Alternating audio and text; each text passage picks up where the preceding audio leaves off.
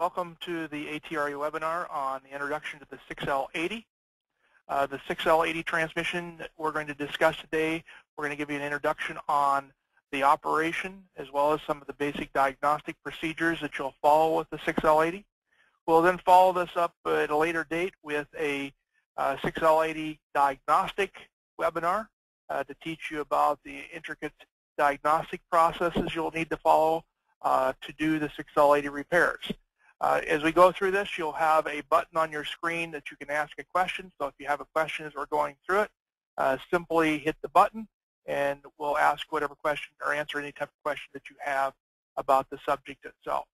So again, if you got a question, feel free to ask it and I'll try to answer your question as we go.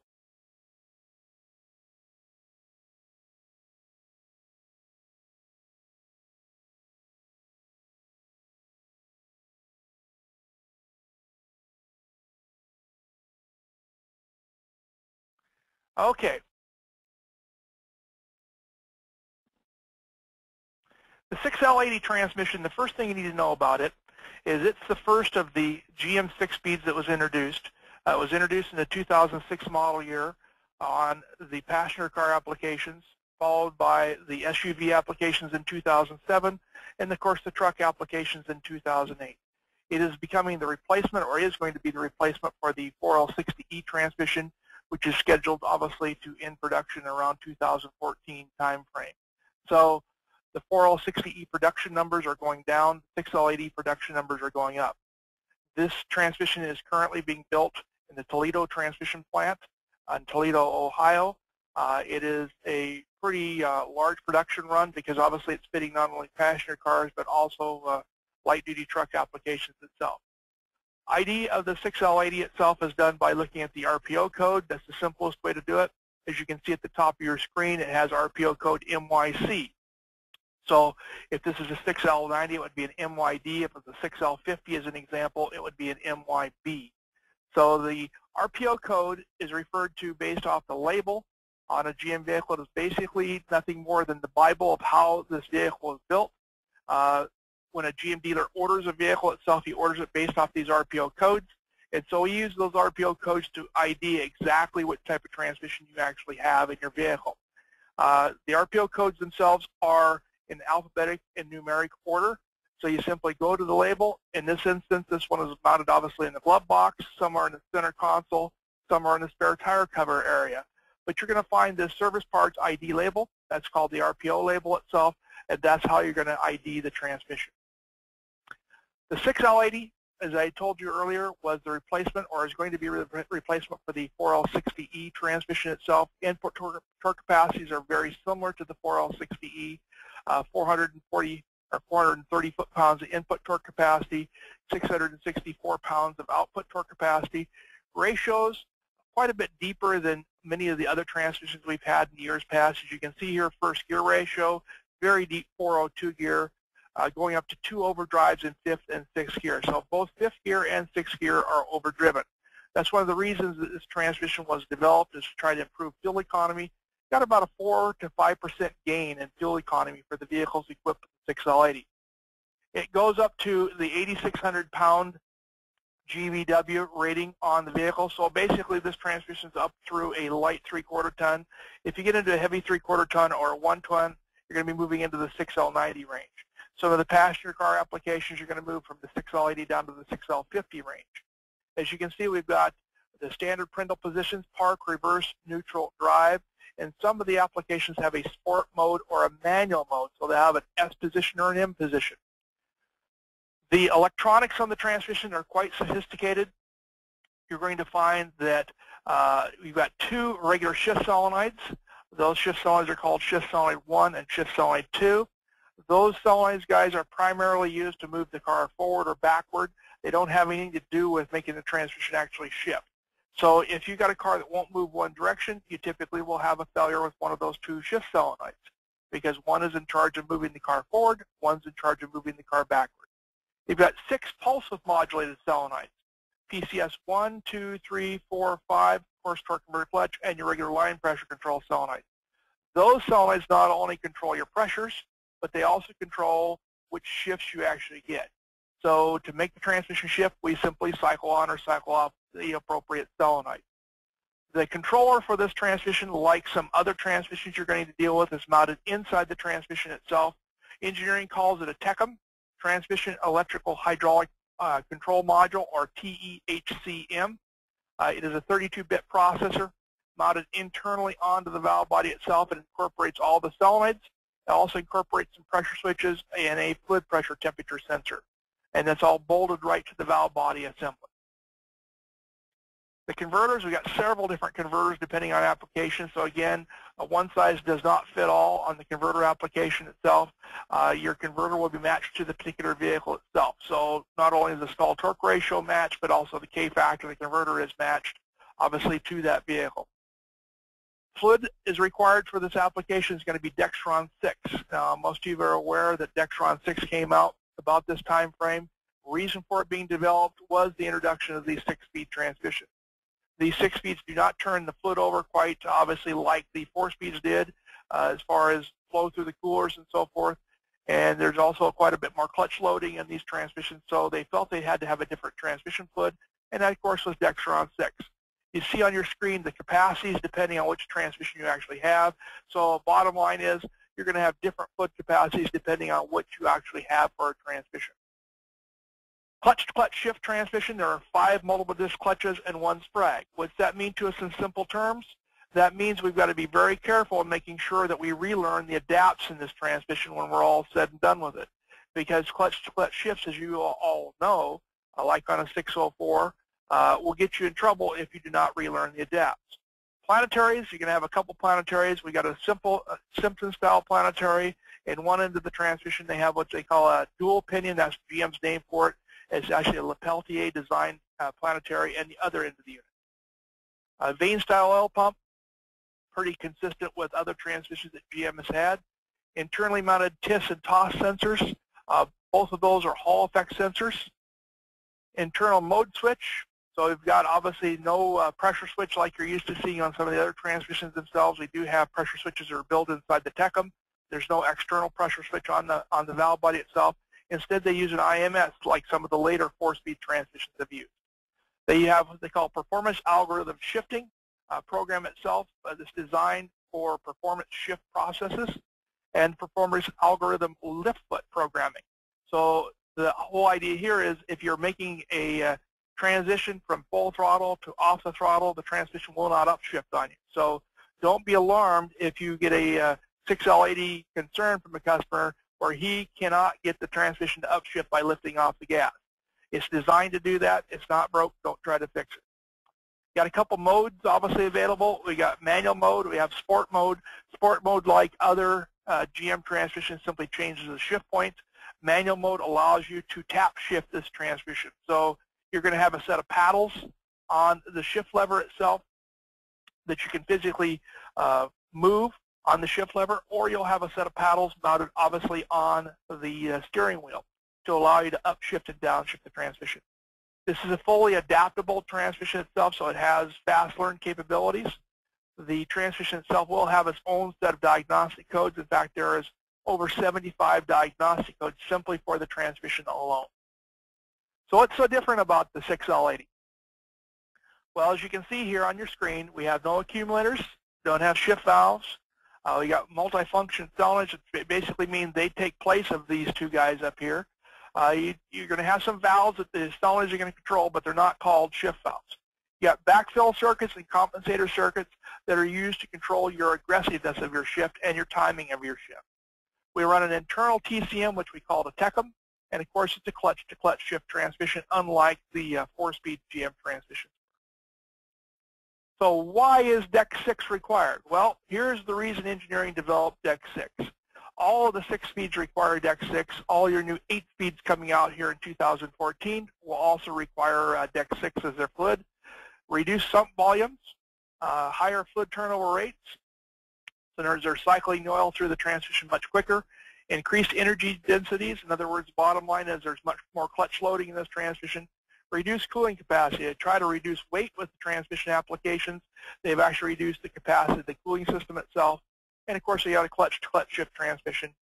So again, you're going to have to make sure you got good quality fluid in the transmission itself. 50% improvement in film strength to reduce wear. What's that basically mean to us? It's a better quality fluid than what we had before. So Deck 6 itself will back service anything that's had Deck 3 in it. So if you had a 4L60E or you had a 4L80E that you wanted to put Deck 6 in, you could certainly do that. Here's an engineering chart, obviously on the differences between Deck 6 and Deck 3. You read the chart very simply by looking at the color codes, as you can see on your screen. This is my Deck 3 oils, as you can see here in red and also in the purple or the fuchsia color. As you can see, as we look at each different characteristic of the oil itself, the Deck 6 oil here in dark blue is much superior in each of those characteristics as compared to Deck 3. So Deck 6 has become the standard for the GM applications, and it's something you're going to definitely want to make sure you install when you're working on one of these units. Checking the fluid level.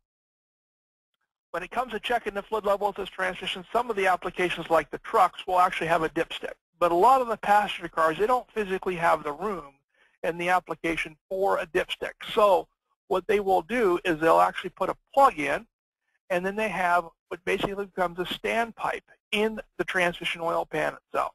Now when you're dealing with one of these, it's very important that you make sure that you're at the right fluid temperature when you pull the plug out of the standpipe hole.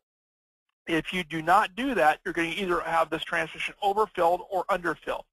Now the fluid temperature that we're talking about, as you can see in the middle of the screen right here, is 86 to 122 degrees Fahrenheit. Now you can look at that fluid temperature itself via several, obviously, different approaches. You could use your scan tool on it. You could use onboard diagnostics on it, because most of them have a driver information center that will give you that information. Or you can simply roll underneath the transmission with a temp gun and shoot the pan with the temp gun. But the bottom line is, very similar to the Chrysler unit, you want to make sure that you have the correct temperature prior to trying to figure out what the oil level in the transmission is. If you do not, you're going to end up either overfilling or underfilling this unit, which is obviously going to be a detriment to the operation of the transmission. To do the fluid check itself, we made sure the temperature is correct, started the engine, pause at each gear range, as you can see, for approximately 3 seconds, put the transmission back in park, pull the level plug itself, and then we're going to simply look at the plug for the amount of seepage coming out of the plug. It should basically be dripping out of the plug hole. So this is the standpipe, so there's actually inside the pan, there's actually a raised area in the pan itself, so when the fluid is at the correct level, that oil will simply drip out of that level control plug where the standpipe is located at. If you had a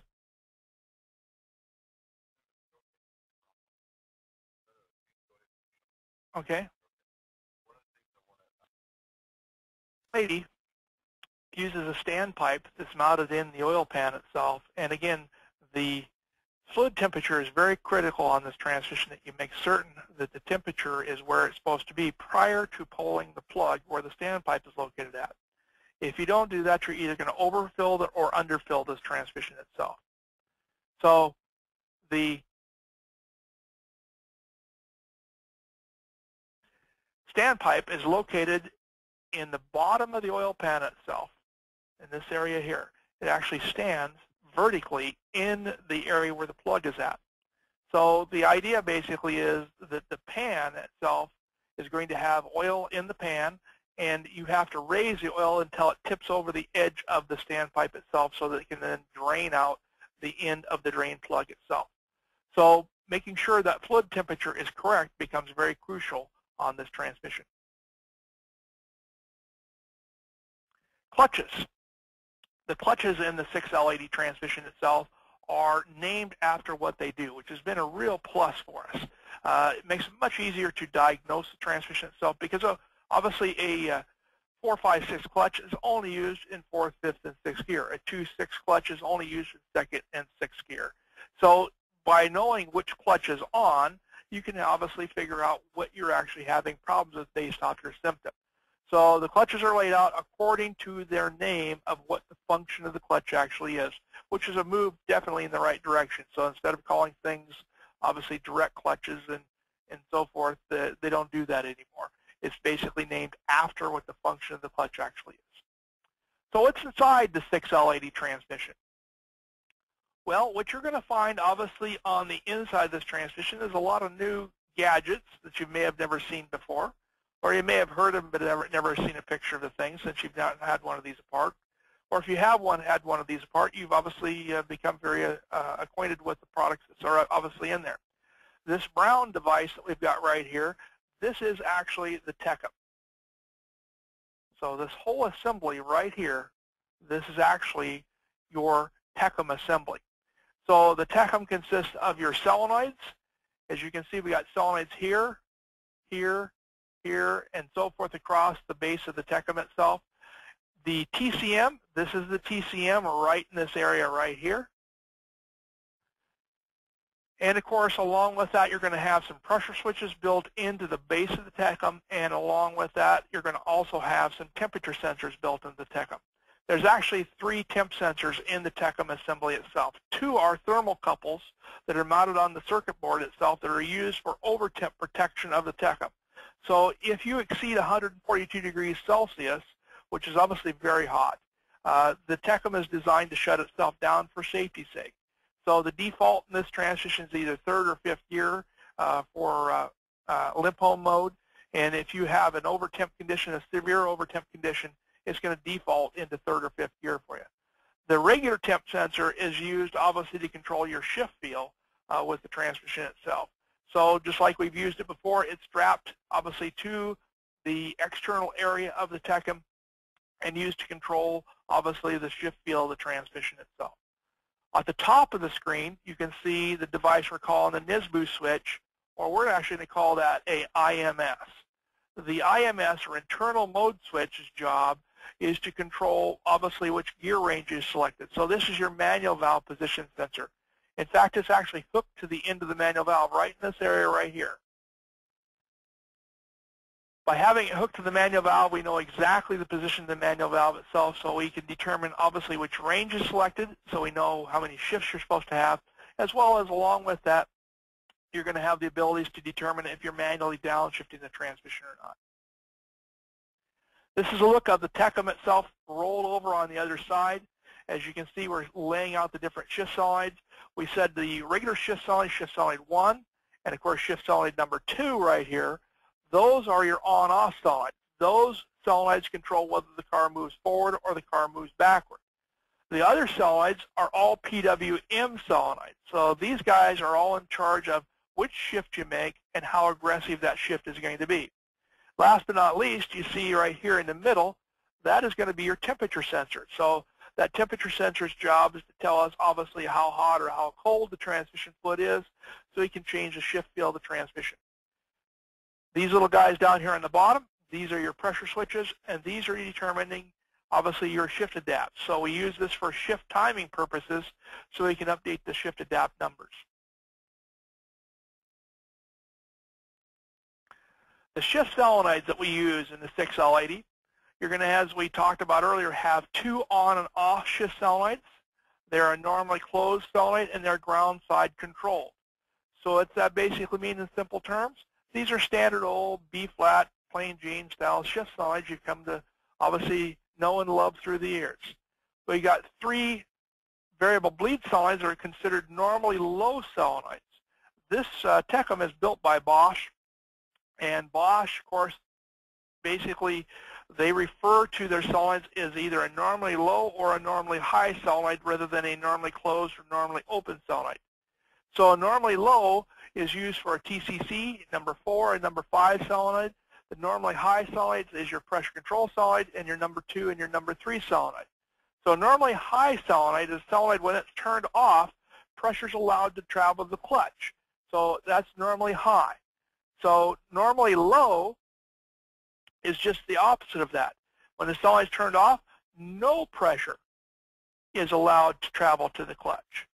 So what does it boil down to? These solenoids are opposite of each other, just like a normally closed or normally open solenoid would be.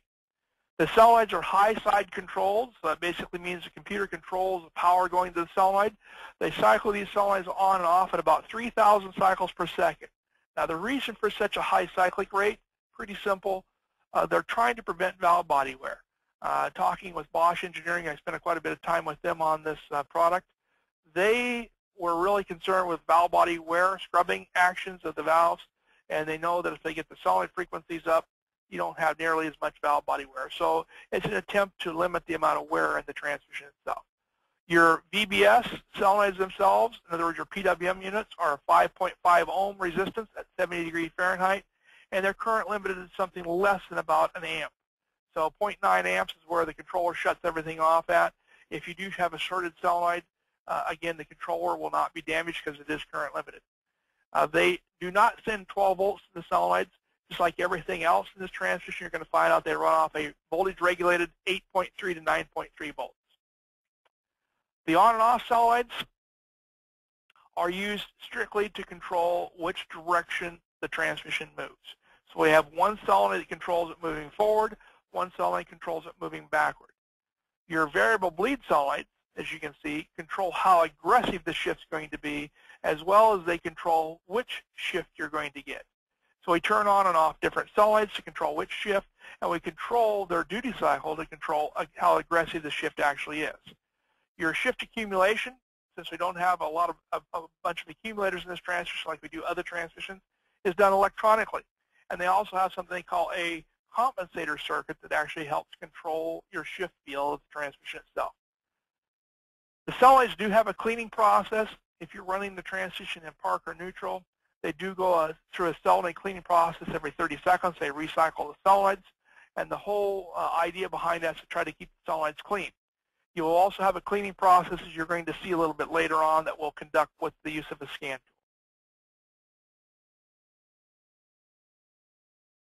The solenoids, as you can see in this particular picture here, this chart that I've given you, shows that they're going to be in the on-off state depending on what we're trying to do with the transmission.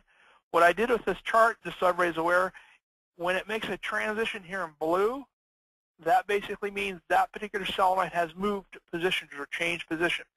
So shift solenoid number 2, as you can see here, changed from an on to an off as I went to reverse. So this is the solenoid that's in charge of making the car move backward. Then obviously if I move into a forward range, it changes back into an on range again here. If I move back in the park range, it changes back into an on range.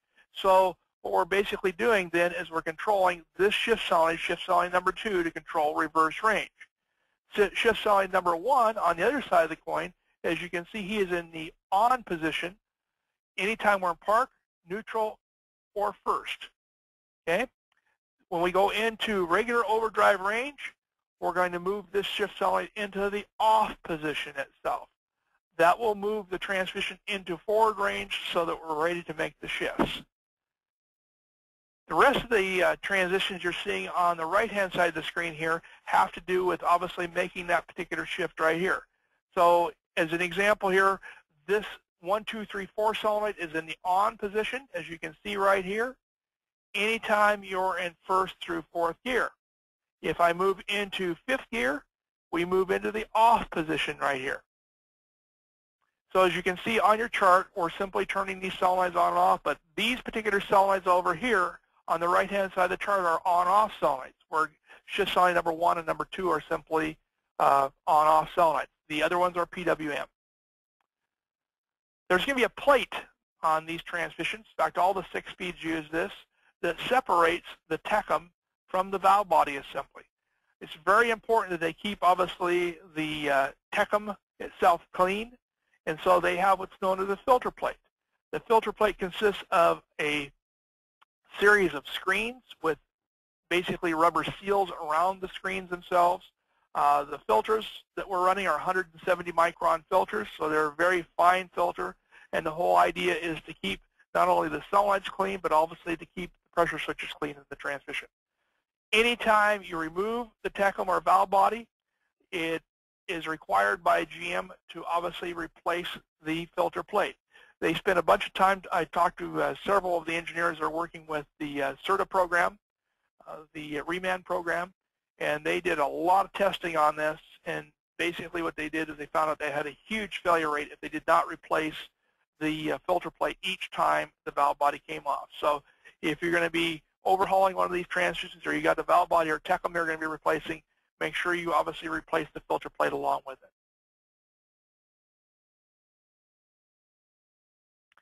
These are the pressure switches that you're going to protect. As you can see, the pressure switches are numbered 1, 3, 4, and 5. Number 2 pressure switch was dropped as it came out of pilot design into production. You're probably going to see these pressure switches go away here not too far in the distant future, like they have done obviously on the 6T40. The pressure switches do get contaminated, even though we got a filter plate on it, and they also have a delamination issue with the pressure switches themselves. So again, if you got a pressure switch code, which is a pretty common code on these units, take a look hard at the pressure switches for delamination issues. Good chance you're going to see one of them coming apart. As you can see, the switch number 1 is in charge of the 3-5 clutch, 3 is in charge of the 2-6 clutch, 4 is in charge of the 1-2-3-4 clutch, and 5 is in charge of the 4-5-6 low reverse clutch.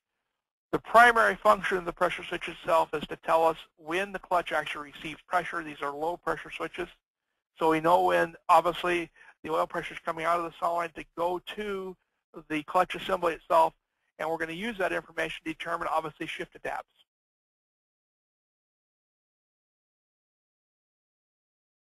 The IMS on this transmission is your manual valve position sensor. So it basically hooks to the manual valve, and we control, obviously, what gear you selected based off the position of the IMS.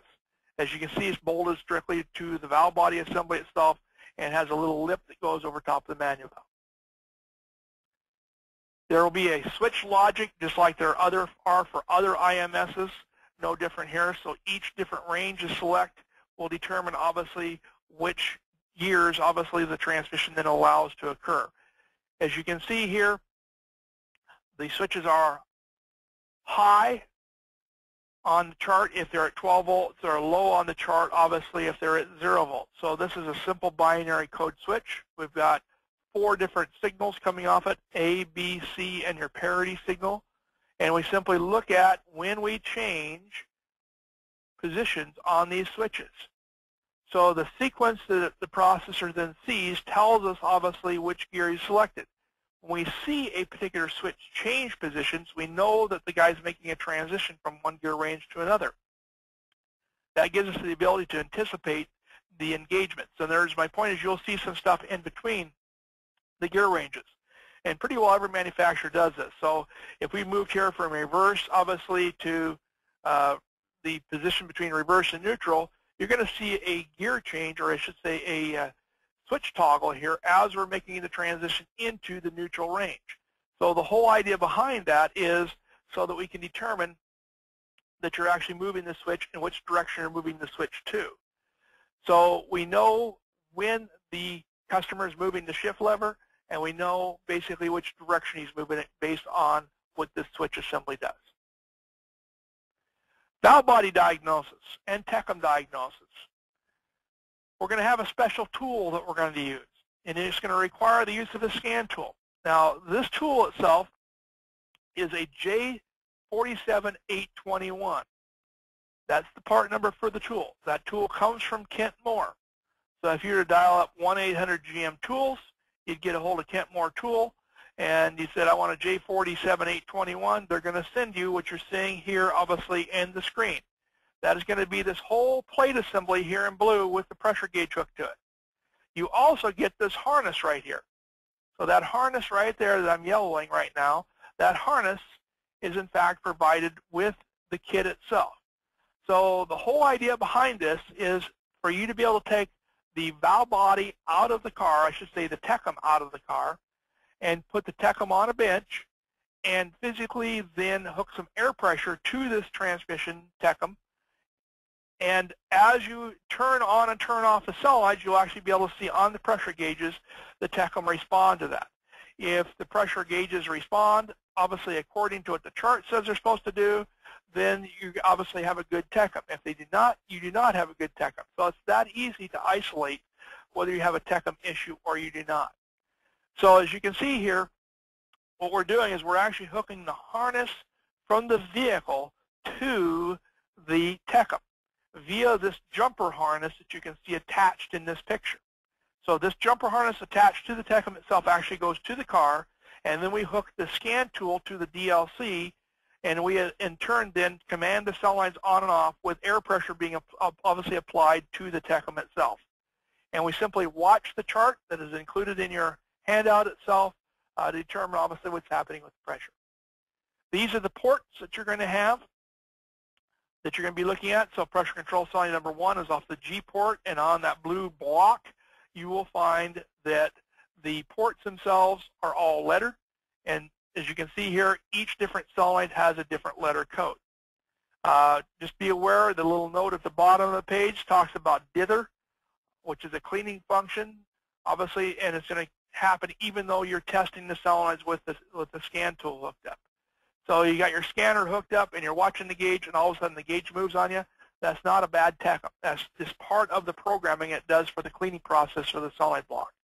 So the whole idea behind this is to be able to bench test this solenoid assembly via this test plate. To test the other electronic component on the Tecum itself is going to require you to have a device called a signal generator. This is probably one of the handiest tools that you'll ever buy. This happens to be the Kentmore tool here. As you can see, it's a J38522. That's what I've got as a part number right here. But you don't necessarily have to buy the Kentmore one. You could buy anybody's that you want to buy. I just happen to own the Kentmore one, so that's what I use. We set it at 120 hertz. We set it at 50% duty cycle, and we're setting this thing at an 8-volt square wave. So as I flip it to the 8-volt square wave itself, 50% duty cycle, 120 hertz, when you have your scan tool hooked up via, obviously, the jumper harness, as you can see here, you should read somewhere between 100 and 400 RPMs on your scan tool. So as you change the frequency on the signal generator, you'll obviously see the frequency or the RPM change on the scanner. So what we're basically doing to check a speed sensor is we're substituting. We're substituting a signal generator in place of the speed sensor. If it reads correctly, you must have a bad speed sensor. If it does not read correctly, you must have a bad Tecum. That's how we isolate it. The 6L80 is equipped with full adaptive capabilities. Just like other clutch-to-clutch shift transmissions, you have to relearn the adapts themselves anytime any of these 5 things have actually been done on the transmission itself. So anytime we have been done an internal repair that could affect shift quality, we've obviously recalibrated the TCM itself, so we put a new calibration in. We changed the valve body assembly or obviously the Tecum. So either of those, or we did an internal transmission repair that obviously could affect shift feel. Any of those things that you've done will require you to redo, obviously, a fast learn with this transmission. So let's say you bought a reman transmission that was not a GM. And so if it's not a GM, you're going to have to do a fast learn. The GMs are all fast learned at the plant. So that information is stored in the Tecum during the testing process of the transmission itself. But you got to rebuild from some other source. You're going to end up obviously having to go through and do the relearn itself. The relearn is actually fairly simple to do. Not a real razzle-dazzle thing. The first thing you need to know about it, you got to have obviously a compatible scan tool that's capable of doing obviously the fast learn. You're going to get the temperature up to where it needs to be. In this instance, we got to be somewhere between 158 and 230 degrees Fahrenheit. If we're between 158 and 230 degrees Fahrenheit, we then select the fast learn off the scan tool menu. You put it in drive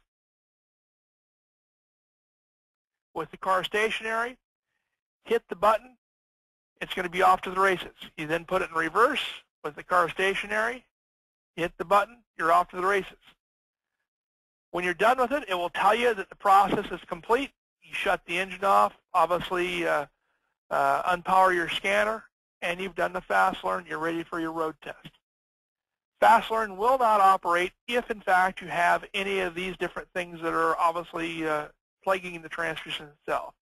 So if you got some DTC set, if your temperature wasn't right, if your brake switch is not working because it requires you to have the brake on, okay? If TP was not at 0%, or the Prindle obviously switch was not obviously working, so your IMS is giving you troubles, or there's a line pressure control issue with this transmission. Any of those things will keep it from functioning. So it will say fast learn not complete on your scan tool. If it does say it's complete, then the fast learn is done. You're ready for the road test. Connector views of this transmission itself. We're going to give you the connector view. As you can see, what I want you to look at here is there's only a couple pins that you really got to be concerned with. First off, you got a battery power in here, and you got a ground in here.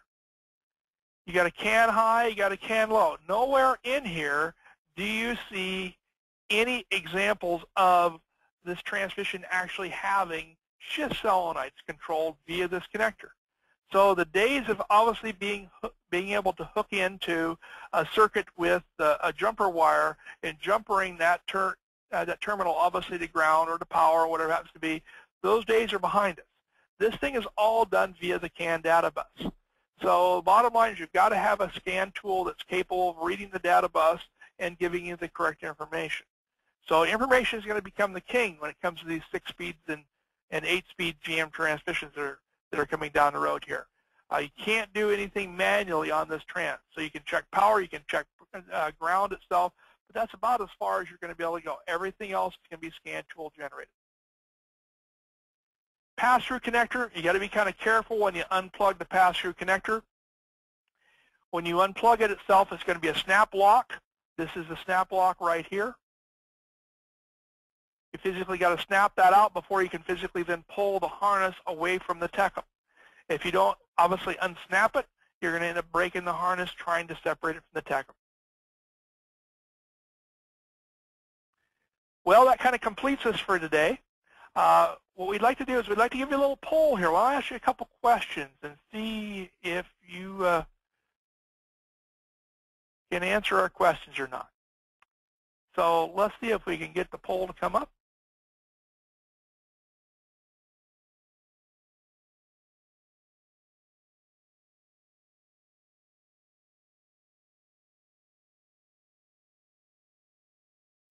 Okay. Should have popping up on your screen here any second.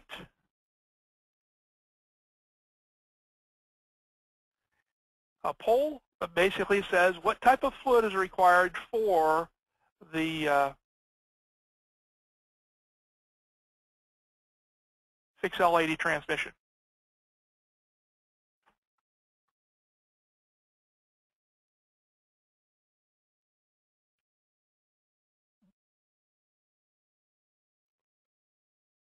Is it Dexron 3, Mercon 5, or Dexron 6?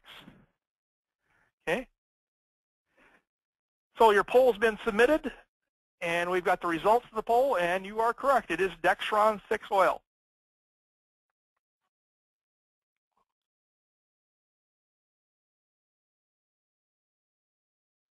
So there's the results. 50% picked Dexron 3, obviously 50% picked Dexron 6. Correct answer, of course, is going to be Dexron 6.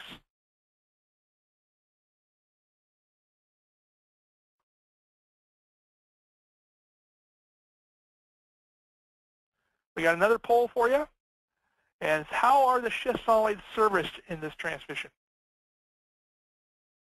You're going to see obviously popping up now, it says how are the shift solids serviced as a set, individually, as an assembly along with the Tecum itself.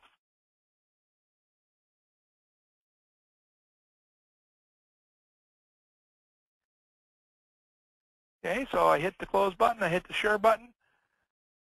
Okay, in this instance, obviously we are not correct. The correct answer is as an assembly with the Tecum. So again, thank you very much for attending the seminar, and we'll see you the next time.